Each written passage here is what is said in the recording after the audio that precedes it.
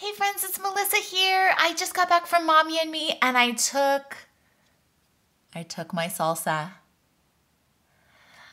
I went to the Latin market yesterday and I made a whole huge batch of tomatillo salsa. I made it totally mild with no chilies at all because of the kids.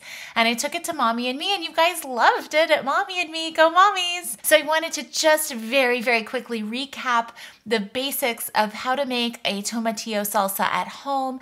At Vallarta, I bought 2.5 pounds of tomatillos. They were 50 cents a pound, so that was just a little over $1 or $1.25 worth of tomatillos.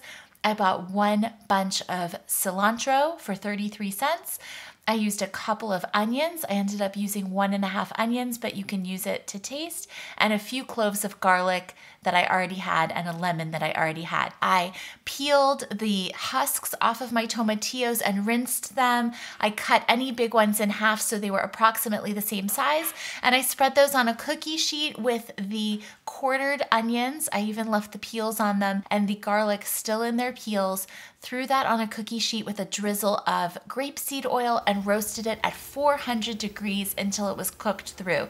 I would say mine took about 20 minutes, but just keep an eye on it. Once your tomatillos are slightly darkened and very soft, and they might even pop open in the oven, go ahead and take the skins off of your onions and the skins off of your garlic. Get your cilantro rinsed, ready, and cut the stems off of it.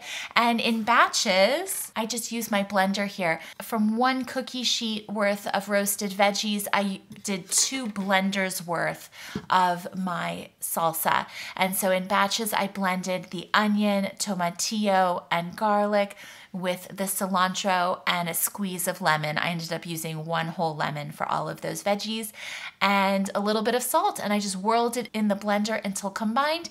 I stored it in some handy jars in my refrigerator, and I've taken 1 to my parents' house, 1 to Mommy and Me. I sat and ate 1 on my own with a bag of chips yesterday, and I have 1 jar left. So that is my tip. You can definitely take your advice from someone more authentically Mexican than me, since I am not. Someone like Pati Chinich, Rick Bayless, any of the big Mexican chefs out there have their own methods. Tomatillo salsa is so easy, fresh, and wonderful. Add the peppers of your choice. If you want a spicy salsa, you can roast jalapenos or other chilies, throw it in the blender, and you're done. It could not be easier, and it is so much cheaper and fresher to make your own.